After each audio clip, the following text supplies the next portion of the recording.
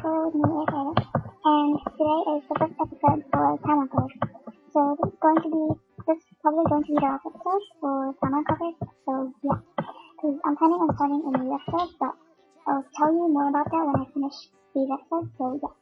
Okay, so today we're going to be making a really simple cover, but it's really cool, and I just really love it.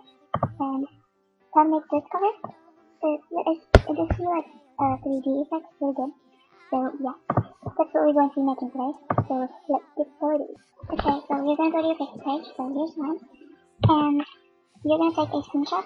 So I'm going to use FS Capture, but you can use the one that's built in for your computer. So yeah. Okay, so I'm going to say like about up to here. Of it.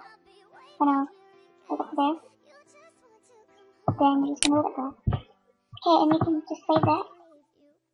You can save the, yeah, screen capture, and then you save that.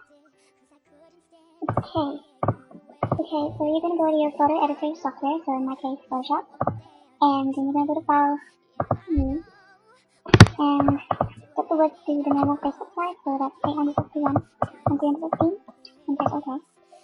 So now you're going to open the screen capture that you took before. So mine was on screen capture. We're going to open. Okay, and then you're just going to drag that to your cover. So, like that. And then you size it. So, about that. Okay, and then you're just going to zoom in.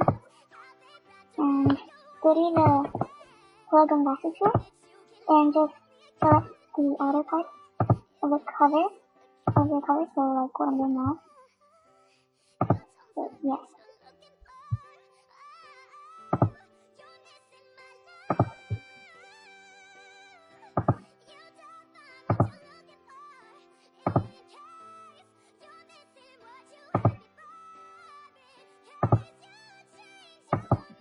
Okay, so there it is. Now you're gonna go to select and inverse, and then you're gonna right click on the layers tab and duplicate layer. Oh no, don't. Oh, that will duplicate the layer now. You're just gonna press Ctrl J, and then that will just duplicate the selection. So turn off this layer for now, and then you're gonna go for this one. So press Ctrl J, and then put this layer on the bottom. And resize it to the size of the cover, the cover. So put it where the cover is supposed to be, like that. Okay, and then you're gonna repeat that step over and over again. So I'm just gonna do that. It's going to be a little speed out for a while. If you don't get what I mean, just watch me and you'll get it. Pretty sure you will. So yeah.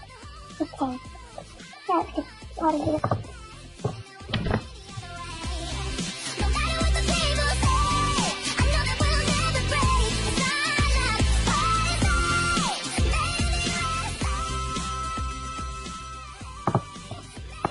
So as you can see, I've just been repeating this step over and over again.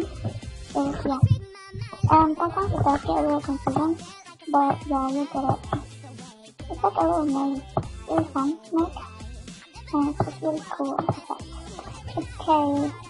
Now that you have that, just gonna click this again.